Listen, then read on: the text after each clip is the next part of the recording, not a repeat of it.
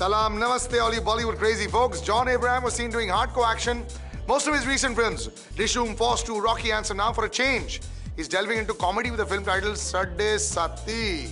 Now, the point with Sadde Sati is, the film is about a man who's struck by 7 years of bad luck. Is par a humorous take banana, the man who made Welcome, Anis Bazmi, has actually picked it up. And let's wait and see if this actually works out. Why? Because I don't think that one worked, but it says it made 100 crores at the box office. Let's see if this one brings success and luck to both of them. Sonakshi was recently at a reality show with Sridevi and she paid a tribute to her by grooving to her iconic Mr. India chartbuster Hava Hawaii.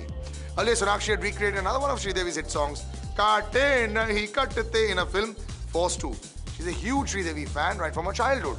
Vidya Balan will be dancing on a recreated version of Hava Hawaii in Tumhari Sulu with Neha Dhupia.